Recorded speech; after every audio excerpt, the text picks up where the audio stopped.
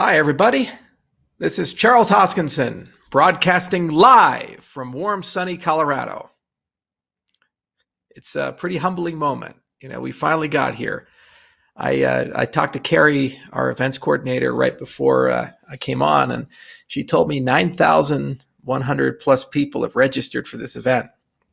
Almost 10,000 people for something that we pitched to the general public about a month ago. That's just remarkable.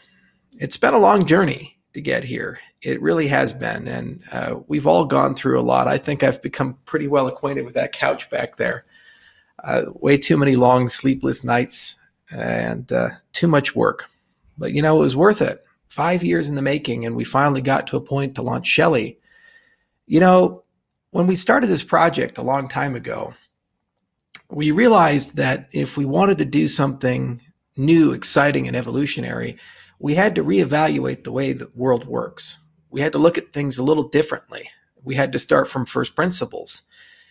We, as an organization, weren't so happy with the idea of just taking the things that Satoshi had built or the things that had come from Ethereum and said, let's start there and build on top of that. We said, hang on a second here. Let's just ask fundamental questions and see where they take us. The downside of that approach is it's a lot of work. It takes a lot of time. It's confusing.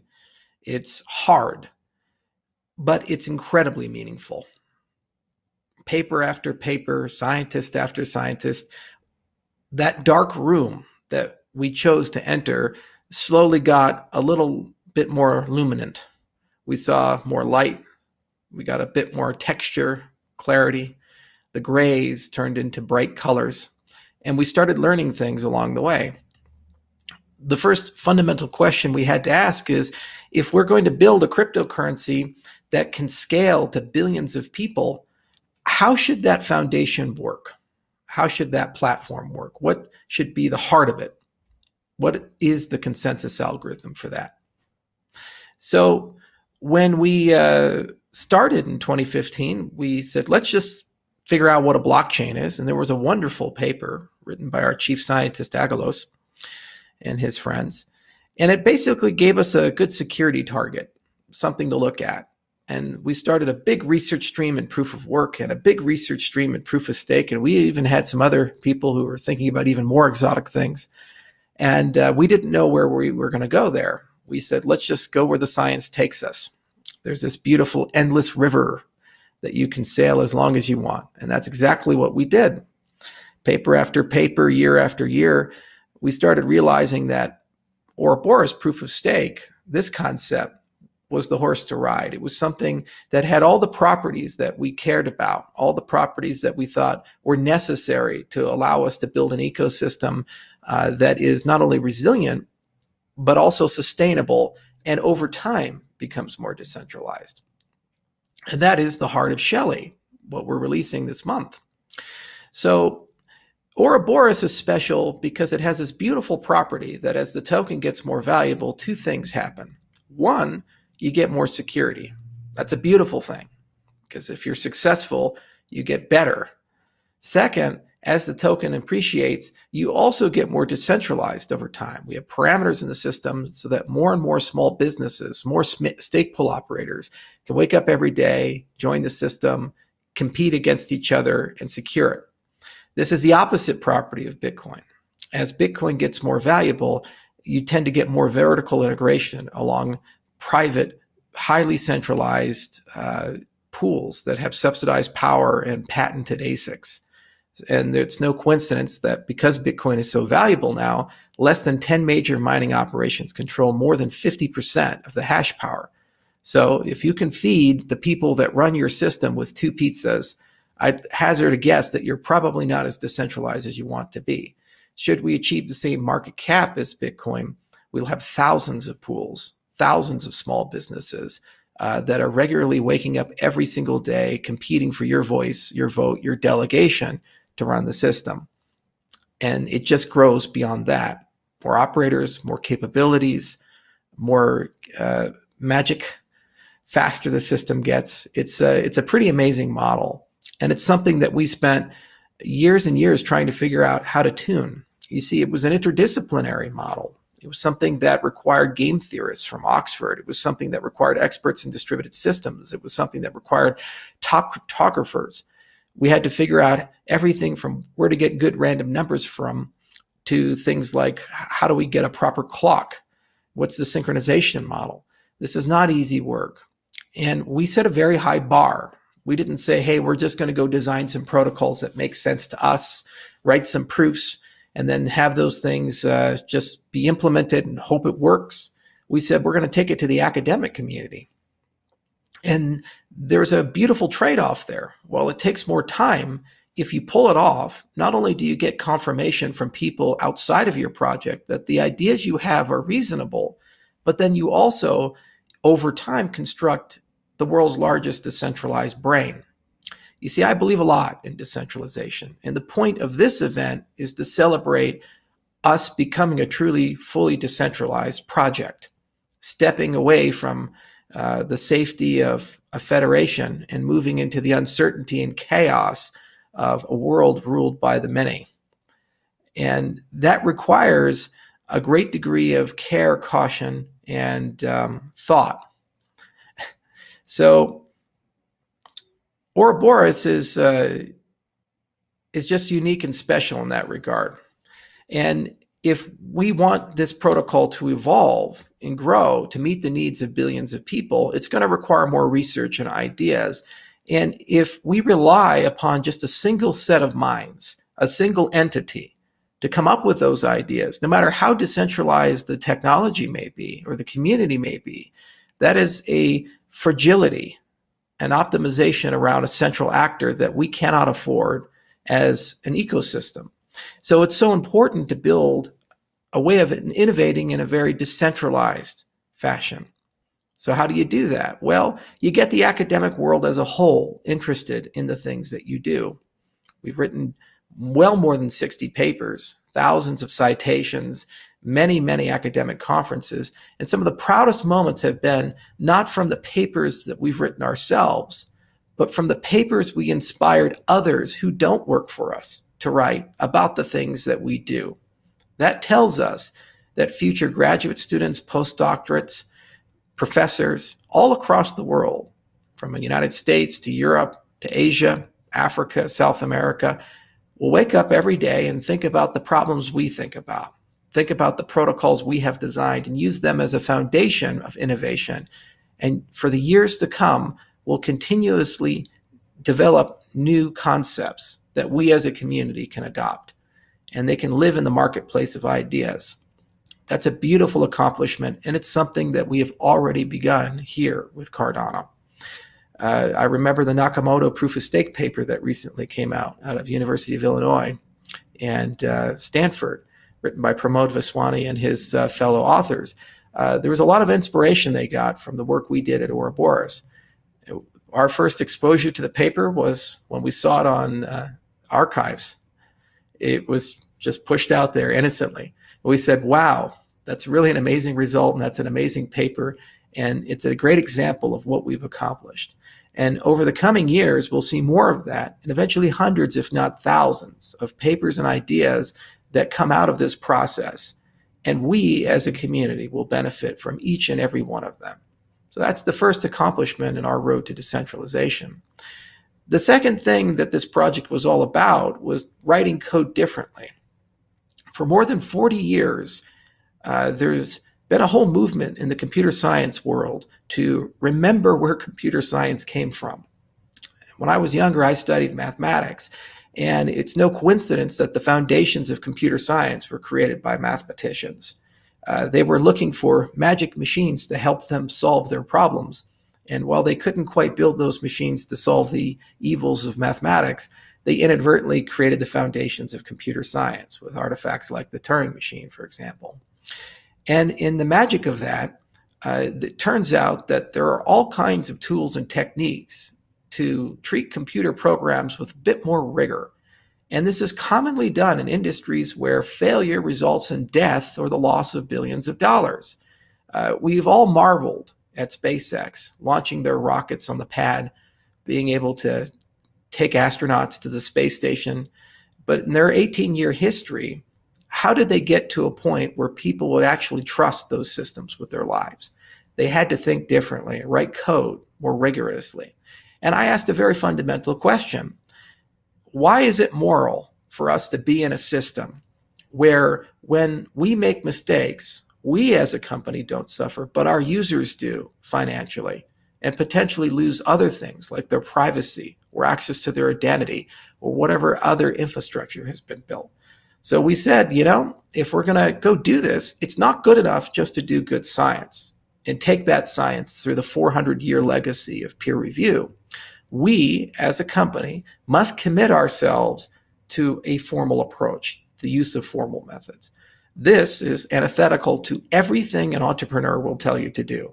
It's slow, expensive. Your time to market is much harder to get to. So we had to innovate. And we brought some great people like Dr. Kant and Lars Brunius and Jared and many others.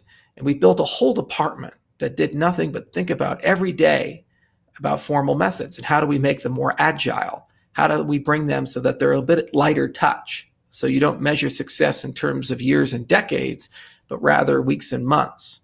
This in itself was an enormous challenge. And we rose to that occasion. We had a few setbacks along the way. Some things took a bit longer than we thought.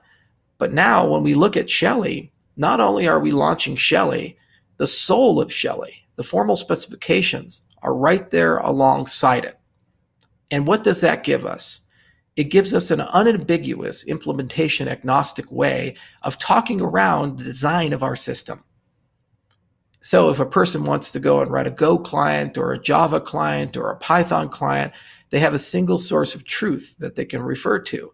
And over time, we can apply more and more sophisticated tools, just like the tools that have been applied at SpaceX, just like the tools that have been applied in the pharmaceutical industry, to verify that the things that we are doing are safe and work with a high degree of certainty. Works the first time. It's a moral imperative. And it's part of our commitment to building something that we would like to last. I lived in Japan for a while. It's one of my favorite countries.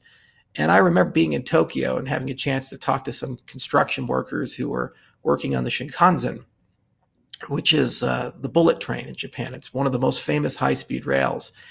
And one of the things that was truly extraordinary in that conversation was that the particular worker's grandfather worked on the Shinkansen, and this worker's son had just started working on it, and they had plans to keep working until 2050.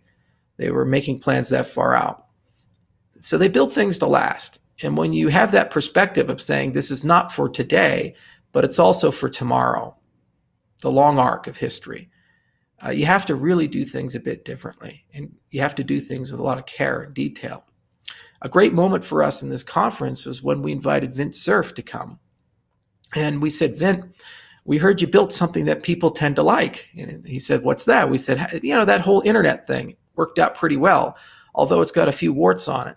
Would you like to come to our conference and talk about that? What would you have done differently if you could do it all over again? And he said, sure, that sounds like a lot of fun.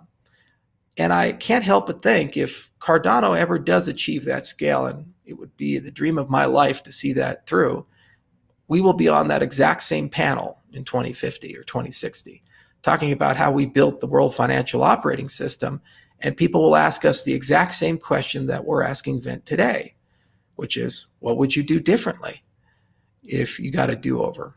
So it's important to think about things through the lens of decentralization, have a decentralized brain, and to build things as right as you can up front, and embrace a process that encourages as much deep thought and collaboration as possible.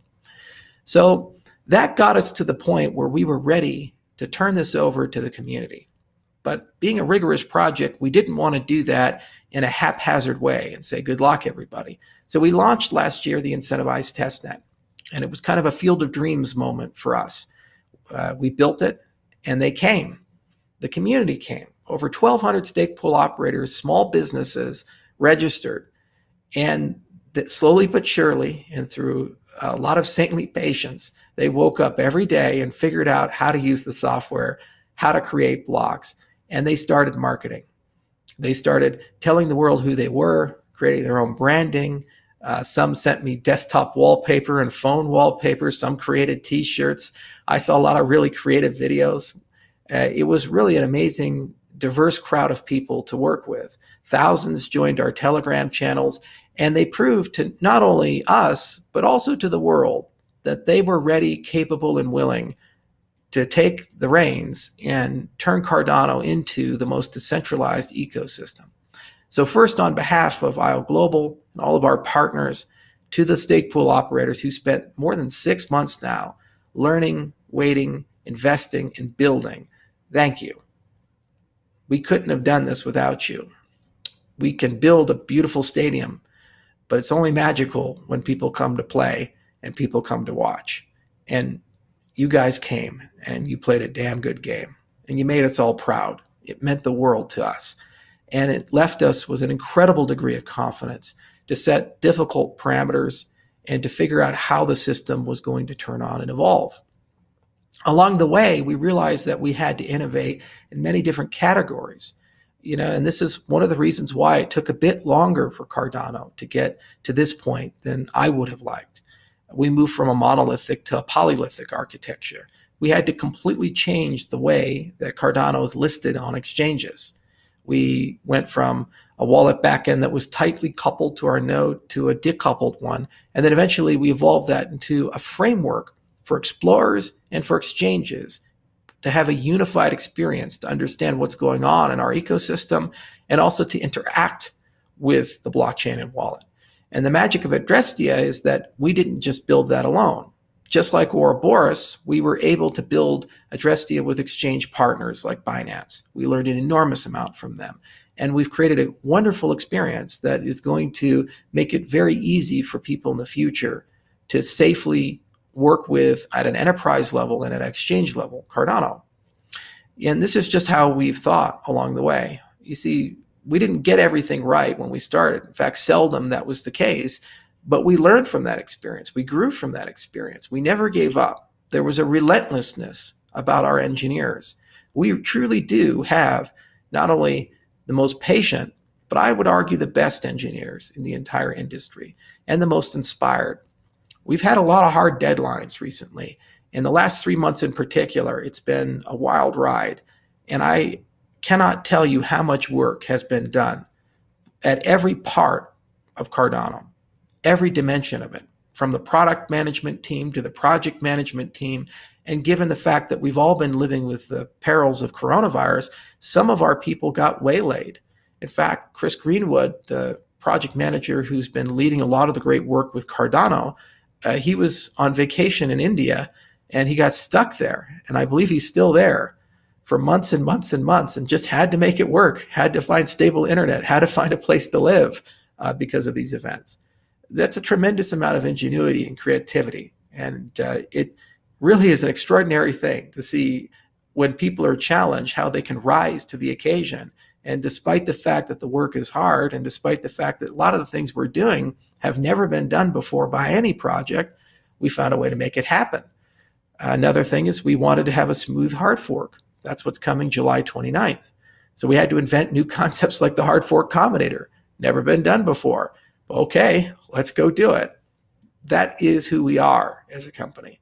And it's the standard that we've set for ourselves and the standard that we've set for our community.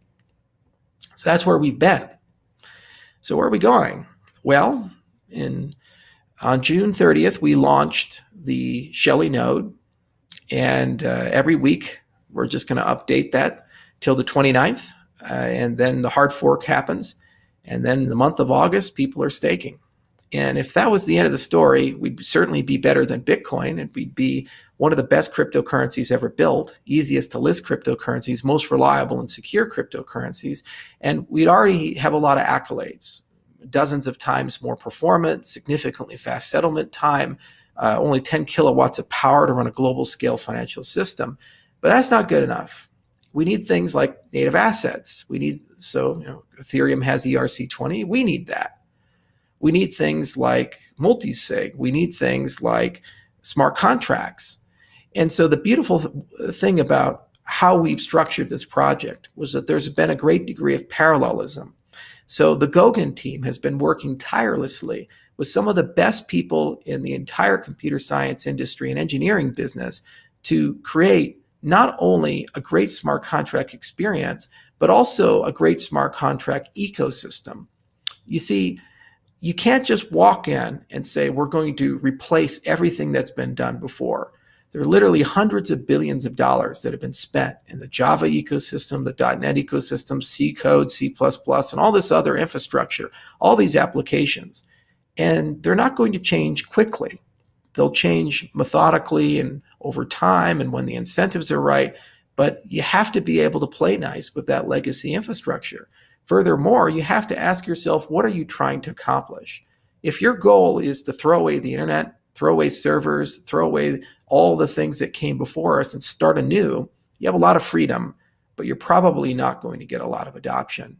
And you're probably going to be setting yourself up for failure. If your goal is to say, we're going to extend what came before us with new capabilities, use, and utility that have not been seen before, or dramatically enhance things that were hard in the past, then suddenly you become an essential part of an existing business model. So when we designed Plutus and Marlowe, the extended UTXO model in our smart contract model, we recognized that the things that go on the chain, the things that go on the blockchain, are equally important as the things that go off the chain. Both of these things have to have a symbiotic relationship with each other and work well together.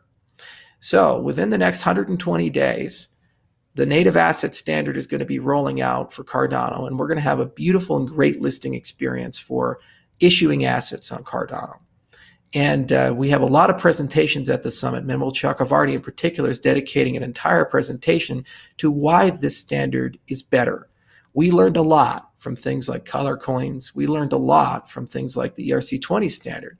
And we have a lot of unique advantages with the extended UTXO model and with the way we've designed things to have assets that are significantly easier to issue, cheaper to operate, and eventually have a path to native fees and custom addresses and other things that allow people to build better brand identity and allow people to have a much more rich token experience, not just on the utility token side, but also dealing with permissioned ownership. So things like security tokens, loyalty tokens, all kinds of things.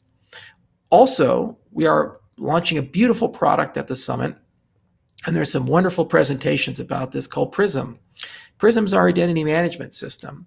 We realized early on it wasn't good enough just to talk about value, assets. People use assets. Assets are connected to transactions with rich metadata. And if you're going to be operating in regulated environments, if you're going to be conducting commercial activity, if you're going to use a blockchain for a real platform with use and utility for all kinds of applications, whether it be medical records or supply chain, the heart of almost all these systems is the ability to identify people and understand if those counterparties are credible actors to work with. So how do you do that in a decentralized system? And that's really what Prism is exploring. And across blockchain capacity, using industry standards like DIDS, for example, that came out of the W3C, the same body that standardizes CSS and HTML, we worked diligently to build up a beautiful framework that's going to fit hand in glove on top of Cardano. And it's going to allow us to open up all kinds of new possibilities with not only how Cardano works, but how people work with Cardano. So for example, currently if you have an exchange, and let's say you want to withdraw some funds, Prism will eventually enable the concept of authenticated addresses.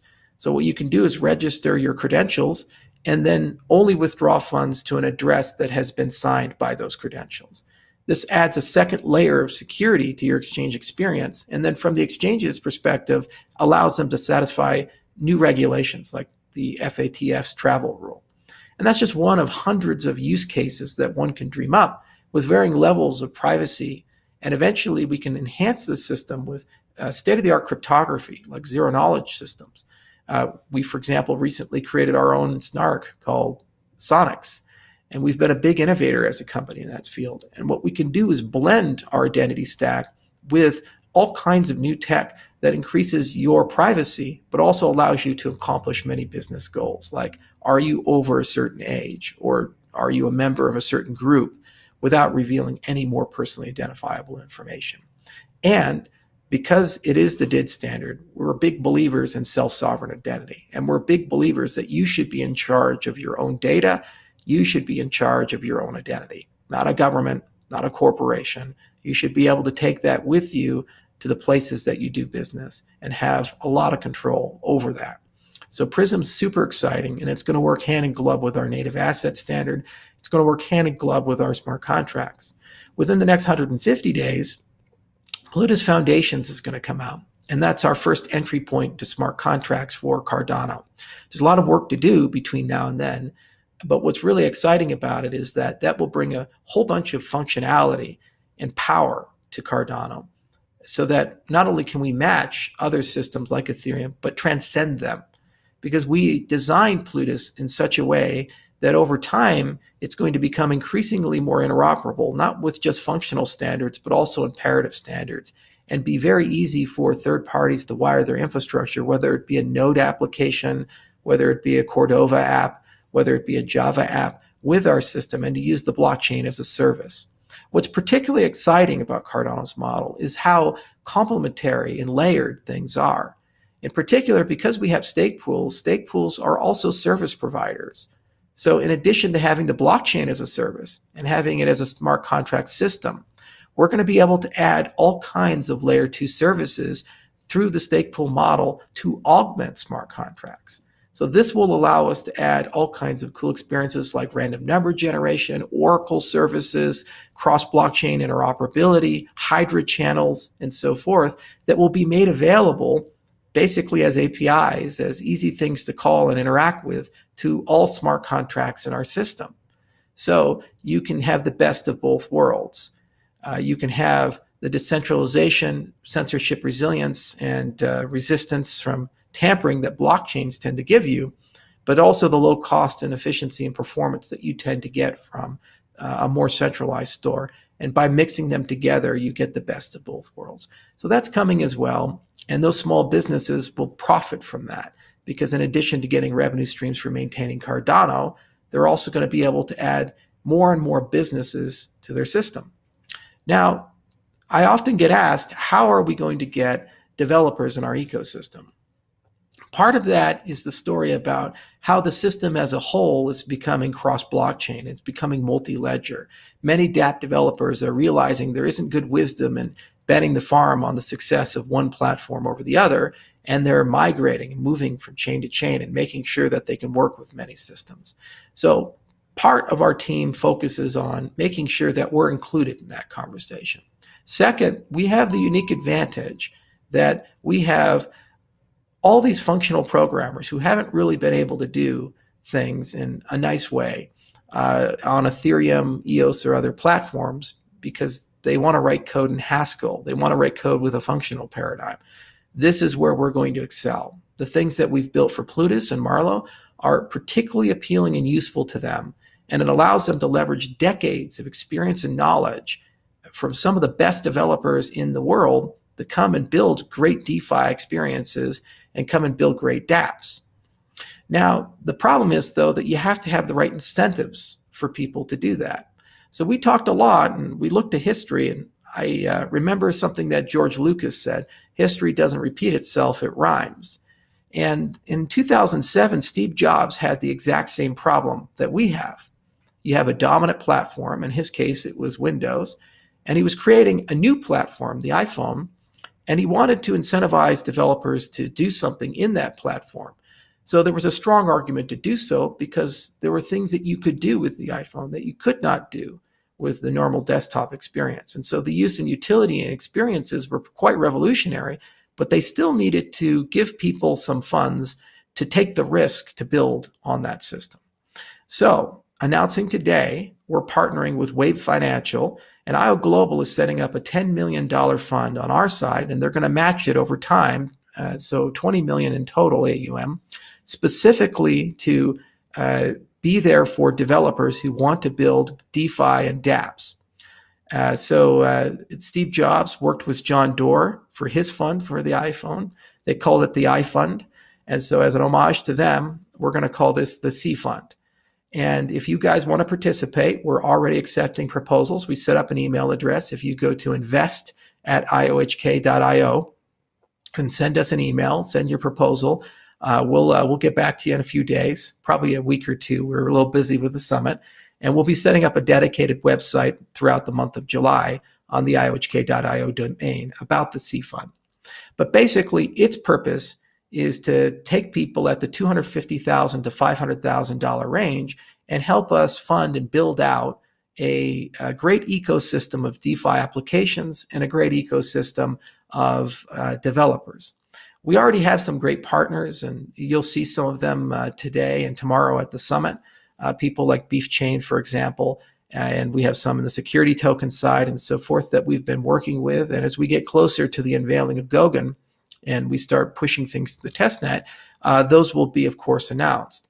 But we felt it was really important that we open it up to the community as a whole, not just ours, but the entire blockchain space and those outside of the space who have good ideas that can be funded at the $250,000 to $500,000 level, specifically to help get them where they need to go and give them the support and tools that they need. So not only will we invest in them, but we'll of course also provide strategic support, developer assistance if necessary, and a litany of other services to upgrade and augment, refine their businesses and get them where they need to go. So the C Fund is going to be a lot of fun to run. We have some industry veterans who've been doing this for a while. Les Borsai and David Seymour are the partners from Wave Financial that are coming in to assist us. They have decades of investment banking experience, and Les is a really good friend of mine. He started in the music business. He worked with Trent Reznor and a lot of other people. So he brings a different dimension of creativity that I tend to enjoy. And of course, if I ever need to hire a musician, he's the guy I talk to. So it's quite an eclectic group, which has a beautiful marriage of creativity and business together. And that's what makes them unique. You see, overall, we're a pretty unique ecosystem. We've gone from nothing to hundreds of thousands of people. And some of the most humbling moments for me are when people send me pictures of our logo, whether it be the IOHK logo or the ADA symbol or the Cardano logo, tattooed on their body. And I say, wow, that's a statement. And it's a commitment as well. And it reminds me I need to wake up and do a good job every day. I have had people message me and say, hey, here's my daughter's birth certificate. What's it say? And I read the certificate. It says ADA. I say, okay, we really do need to make sure this works because a lot of people believe in us and they're good people. Recently, we had a pretty interesting debate. It was the ITN debate. And we wanted to demonstrate that governance is hard, really hard. And we took a vote and didn't even get enough participation. Why? Because the tools and experience weren't really where they needed to be. So we thought a lot about that. And we said, where do we want to go with this? You know, how are we going to open this up so that we can honor that last plank of a third generation cryptocurrency to be a truly sustainable system? How do we do that? You know, we want to have a system that allows people to decide for themselves. Where are we going to go? What are we going to pay for? Governance is truly a difficult topic. My own country, the United States, isn't doing so well right now. Everywhere I look, there's a lot of anger, protests, there's a lot of problems, and people feel like they're not listened to and they don't have a voice. Governance is really hard. And when we look to the other parts of our project, we look to venture capital. That's kind of a science. We look to formal methods. There's 40 years of history to draw from. We look to writing good protocols and doing good science. There's 400 years of the scientific method and peer review and academic standards to draw from. There's a great degree of confidence and certainty that we as an organization can have as we step out of that shadow. But when we look to governance, really there's not the case of one government that is so supremely evolved that ubiquitously everybody says that is the perfect model for consent. That is the perfect model for representation. And so as we look to the future and we say, Shelley's out, Goguen is rapidly deploying, how are we going to get to Voltaire? So I launched a project on the back of the ITN using the ITN developers, and they have been working diligently for months and months and months, taking that original ITN code base with a project called Project Catalyst, and they've been slowly transforming it into a voting framework specifically for Cardano. And not only did they do that, they built a cell phone app, which will be demoed soon here at the summit. And in a very short period of time, here in July, we partnered with a great firm called Submittable. People will begin having the ability to submit ballots, proposals, requests for funding. So I guess my one more thing is that we launched the C fund, but I really would like to get to the DC fund, the decentralized Cardano fund.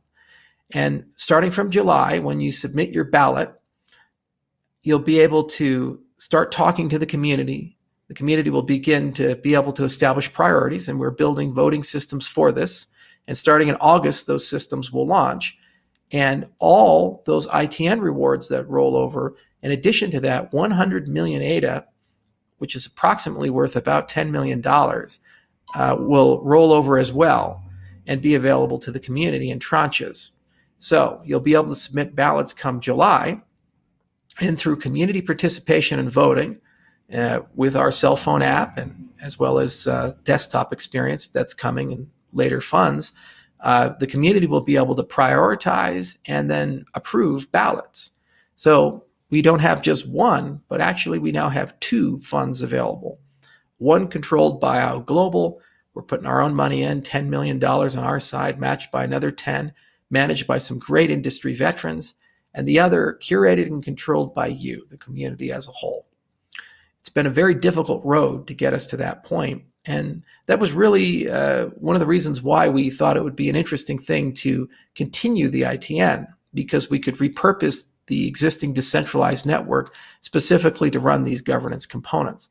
But that's okay, because we actually originally planned to do it in a federated capacity, similar to how we launched Cardano with Byron, and then eventually wire it on to Cardano as a captive sidechain, honoring that SLCL model. So that's going to be the plan. Starting from July with Submittable, you'll be able to submit ballots, and then entering into August, the voting app will turn on, voting registration will turn on, and Dor is the product manager for all of this. He has a great presentation to explain the details on how registration is going to work. It's simple, easy, and very secure. It won't quite be like Your Vote. It'll be a much better experience in that respect. And you'll be able to look at ballots on your cell phone and tap to vote. So it's pretty simple, pretty easy. And it's going to allow every single person in our ecosystem that has trust and faith in us and has been around for so long and fought for us to be able to actually have a voice and start participating. And for a lot of people who have been desperate for some funding to do things to help build up our ecosystem, to finally be able to get the funds that they need to be able to execute and do cool things. And there's quite a bit of money set aside specifically for them, for the community. Now, there's a lot more to do. I, for example, would like to have a two-stage ballot process where first we use preference voting to do priorities so that we can winnow down the set of ballots submitted to match the funds available. Second, I'm really interested in innovation management, where when a person submits a ballot, it doesn't just go immediately to the community for consideration, but rather we work with partners, and we have had some discussions, and we'll present those results in a bit, to help people transform their ballots so that they're better formed and they have a higher probability of success and a good outcome for everybody.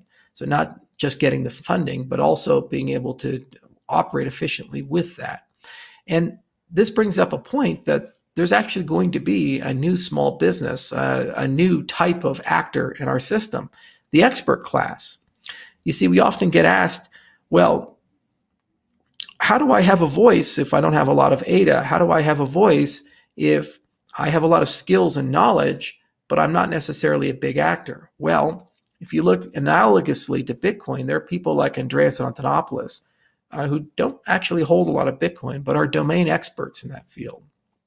And so our hope is that we can build our own Andreases in the Cardano ecosystem, people who have a lot of knowledge, skill sets, wisdom, capabilities, and they can be involved in that innovation management, and they can help curate things. And the beautiful thing is, with a voting system, not only can you vote to fund a project, you can vote to fund people to work directly for the Cardano ecosystem. So, for example, there's the podcast, The Cardano Effect. We're hoping to work with them so that they can transition from getting funding from the Cardano Foundation to run their podcast to actually get it straight from the Cardano blockchain. So they can be as objective as possible and represent the Cardano ecosystem as well as possible. Similarly, there's dozens of other actors, from the ambassadors in the space to people who could work as experts to help filter out ballots and help people get to where they need to go so that they can have good projects to evolve and grow, who can actually have a day job doing nothing but working for Cardano. As early as August, that conversation starts, and each and every one of you is going to have the capability to propose, and if you want to be a full-time part of this ecosystem and make this your livelihood, you can do that. That's a pretty amazing thing. It reminds me of when eBay came out and people could actually make money being power sellers. The platform created hundreds of thousands of new jobs, different jobs, and jobs we'd ever seen before.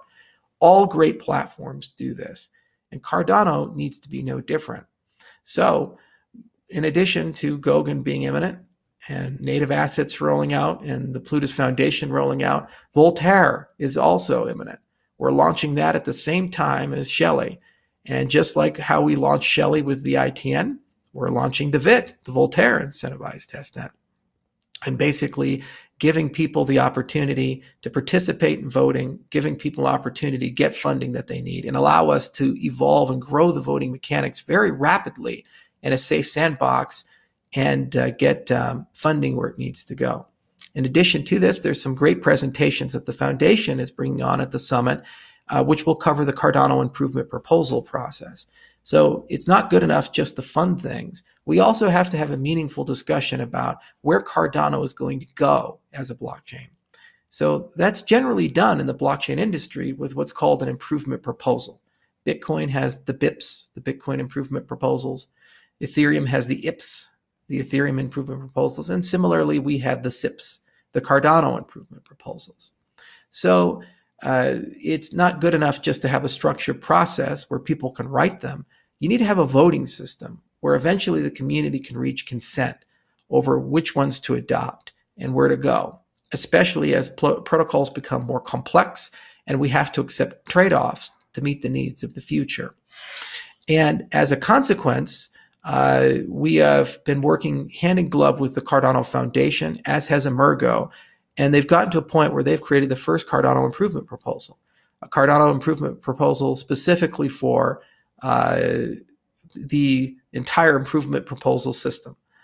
And Frederick is going to deliver a great presentation on the lessons learned and where that's at. And over time, dozens of improvement proposals from the community and from IO Global and from other actors like Emergo and some of the other core developers will come and start formalizing these ideas.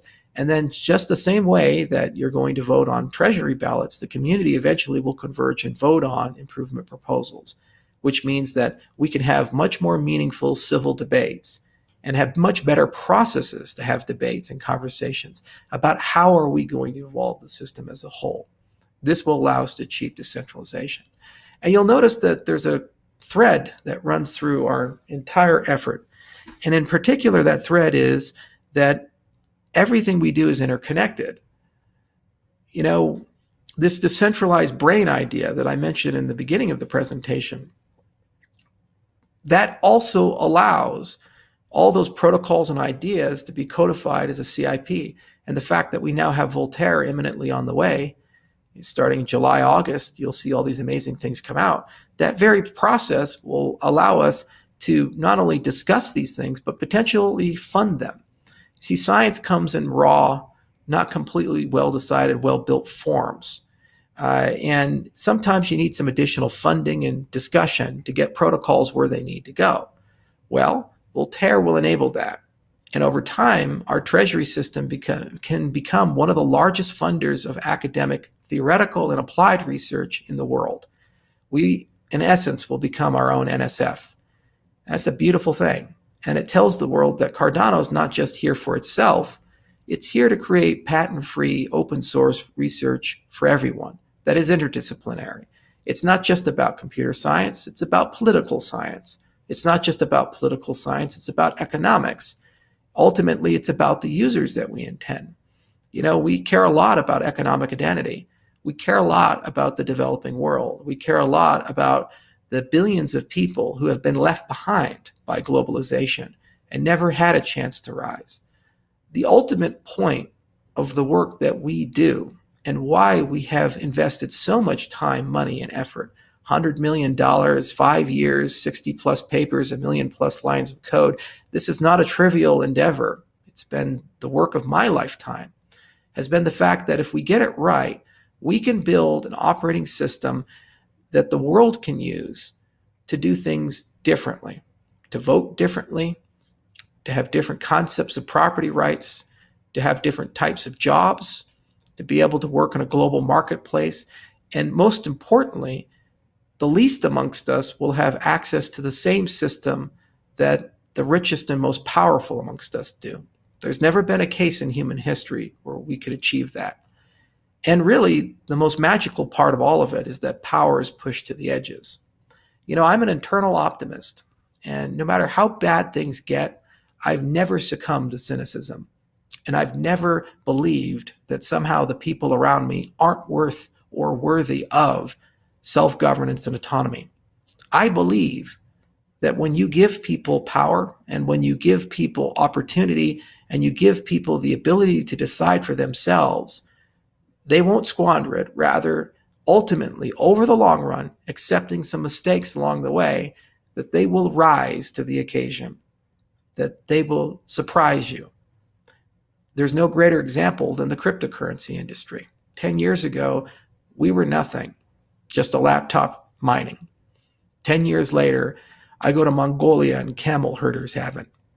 I go to the country of Georgia and I tour massive warehouses of miners. People's day job every day is to wake up and do a small thing in this giant industry that didn't even exist a decade ago, whose raison d'etre is strictly to give power to the people and to make the world a bit more fair. I think what we've done here in Cardano isn't that we've constructed a cryptocurrency or built a great community. We've laid out a blueprint for how to think a little differently and to play a different game for the world as a whole and bring all these new ideas with the money, the resources, the inspiration, and the community necessary to realize to the people who need them. Some of my most treasured moments have been when I went to Ethiopia, to Rwanda, to South Africa, and I had a chance to meet people who have less than nothing, people who really lost every capacity to rise. And despite that, they were some of the happiest, most inspiring people I've ever met, and most worthy of our compassion and most worthy of our help if we can. But we will never be able to achieve anything by just simply giving people things. We have to give them the tools so that they can build things for themselves and compete fairly. That's where this poverty comes from and why these countries can't rise. The systems are bad, not the people. And the point of cryptocurrencies has always been, in the long term, to liberate all of us and give us a different way of doing things. No one's happy with the way we are doing things. That's why we have the protests. No one's happy with the way the world works. That's why we still have these wars and this strife and these problems. And I'd like to believe that if our life's work is successful, we can look back and say those were the bad times. And thank God we live in the good times. So it's been a long road, and the road ahead is even longer, steeper, and harder. But what gives me great solace is I'm no longer alone on that road. We have an army, each and every one of you. And I've done my best to get you to a point where you can start helping in your own way and be able to make your own decisions where this platform goes. And I never want to leave. I want to be here as long as I can, as long as my body will let me. But I don't want to be the leader. I want to be just alongside of you and building alongside of you. So with the C Fund, you can come to us and work with us directly. With the DC Fund, with the launch of Voltaire, you can work with each other. And either way, we're going to get it done. And our best years are ahead of us. Our best times are ahead of us. And it's going to be a lot of fun. And it's going to be worthwhile. Still a few more bumps along the way, but we'll get there. Thank you all for coming to my event. Thank you all for coming to Cardano and giving us the time of day. And I cannot wait to listen to the 100+ other speakers, the panels, and hear a lot of really cool, interesting ideas. And I cannot wait to see what you, the community, come up with Voltaire. It's hard to believe that we've finally gotten here and that we're shipping the end and Shelley at the same time. And it's really hard to believe that we're getting to a point where we get to work with so many incredible people. It's the privilege of a lifetime. Thank you for listening, and good luck, everyone.